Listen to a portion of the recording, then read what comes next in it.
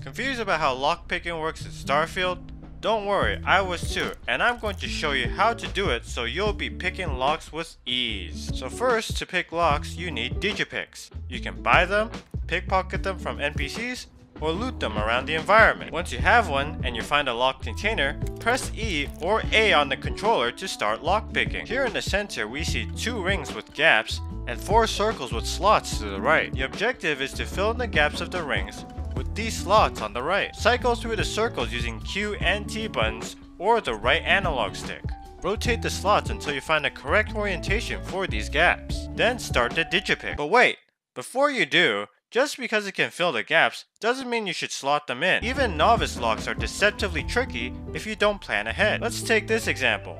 These 2 slots here fit into these gaps. So let's use the digipick.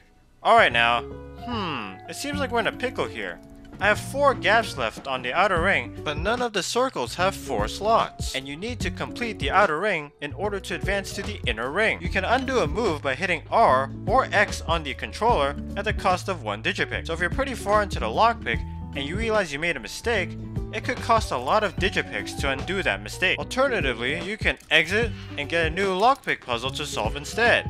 So to get it right, take note of all the slots and the gaps and find which ones fit all the gaps in the outer ring, and then look for and orient the slots that will fit in the inner ring. Once you're confident, start the digipick, and if you're right, the lock will open and you can loot everything inside. There's also the auto slot feature where the game will pick the slots for you. You'll get an auto slot after successfully picking a few locks. If you want to lockpick harder locks, you will need to level up your security skill.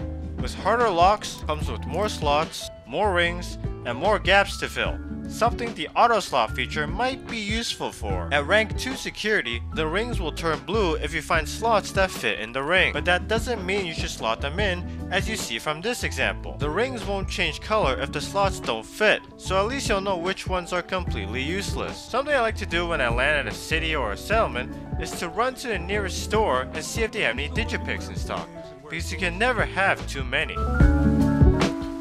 Now that you know how to pick locks in Starfield, you can loot to your heart's desire.